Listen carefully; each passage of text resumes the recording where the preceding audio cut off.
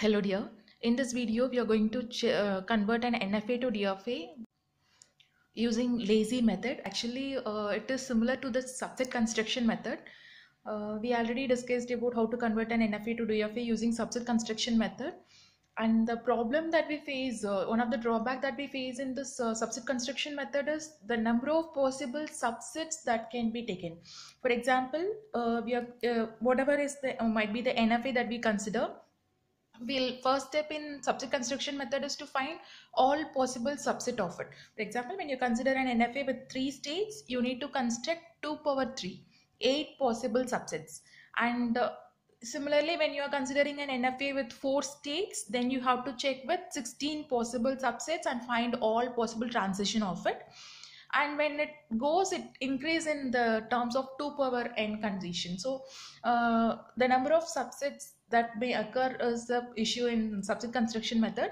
So we are going for this lazy method, and it is not preferable to use lazy method in your exams. Okay, you can use this for verification. Anyway, the answer will be correct. Okay, so now lazy method is, first we have to start the transition with starting state. Okay, one thing that we want to know is, like, if it might be either NFA or a DFA, it will have a single starting state. Okay, you'll have only one starting state for NFA or DFA. You can have any number of final states. Okay, so always we'll have a starting state, a single starting state, and we are going to write the transition that starts from this starting state. Okay, so you have an NFA. This is NFA that accepts all the strings over 0 and 1, and the input should start with 0, 1. Okay, 0, 1 concatenated with 0 or more 1 or zeros. Okay, and here Q0 is the starting state and the input symbol is 0 and 1. We have to write the transitions for Q0 when the input is 0, Q0 when the input is 1. Okay, we have to fill the transition table. Q0 when the input is 0, it goes to Q1, and Q0 when the input is 1, you don't have any transition. When there is no transition, make it as null. And now you got a new state Q1, write the transition for Q1, and you have a state called null. So null need to be considered as a state over here. Okay, so now Q1 when the input is 0, you don't have any transition, so it is null. Q1 when the input is 1, it goes to Q2. And for null, make the transition as null for both the sides. Okay, and finally you have a new state Q2 over here. Write the transition for Q2. Q2 when the input is 0 or 1, it stays in Q2 itself. Okay, so now the table is filled. For all the state possible thing, Q1 you have a transition, null you have a transition, Q2 you have a transition. So this is how we have to fill the table. So once after filling the table, starting state is Q0 and final state is Q2 over here. So wherever you have Q2, that will be your final state. Now rename the states. Q0 can take the value as A, B, C and D. Now you can reform this table. Okay, in terms of the newly created variables, input is 0 and 1 and states are A, B, C, D. D is your final state, A is the starting state.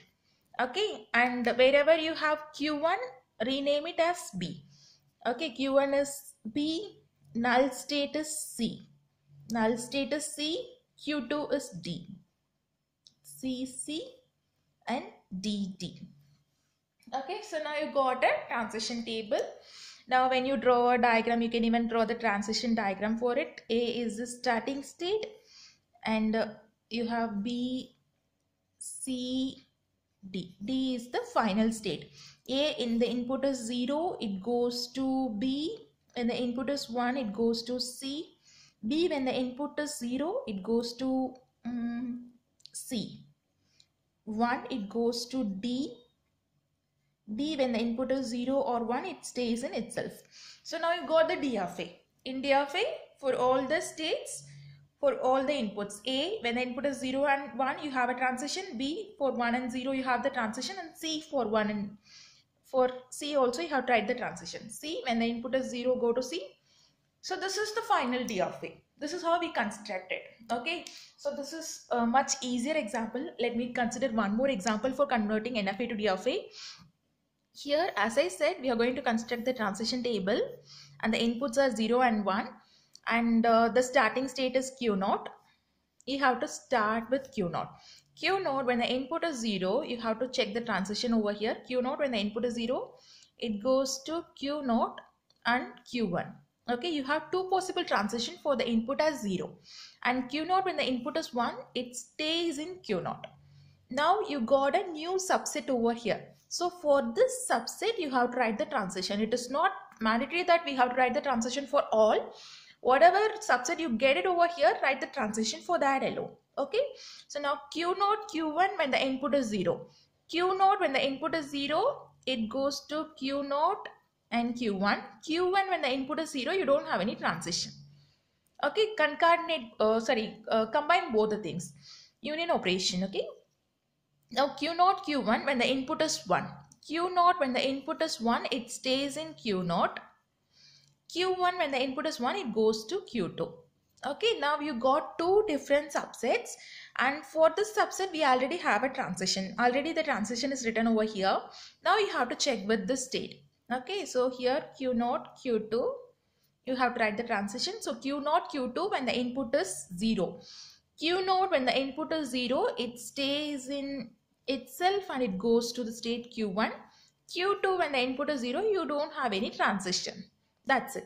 Now Q naught, Q2 when the input is 1. Q naught when the input is 1, it stays in Q naught. Q2 when the input is 1, you don't have any transition. Okay. So now you got two sets over here. One subset is Q naught, Q1. The transition is already written over here. And next one is Q naught. Q naught transition is also noted down. Now, the next step is to find the final state. The final state of this NFA given is Q2. So, wherever you have Q2 in the subset, that will act as the final state. And what was the next step? Rename this subsets. Whatever we got, rename that subset alone. Okay. So, I can redraw this transition table like this. I have two inputs 0 and 1, and the states are A, B, C, where A is your starting state, C is your final state. A, when the input is 0, it goes to B, and Q naught is A. Q naught, Q1 is represented as B. Q naught, Q2 is represented as C. Q naught, Q1 is named as B, and Q naught as A.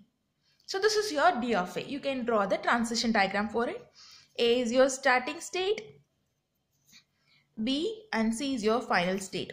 So A, when the input is 0, it goes to B, 0, and for 1 it stays here. B, when the input is 0 and the input is 1, and C, when the input is 0, it goes to B, and C, when the input is 1, it goes to A. So this is the final DFA. Okay. So this method is called a lazy method. The reason is we are not going to find all possible subsets. Instead, whatever is needed, we find that transition alone. Okay. Thank you.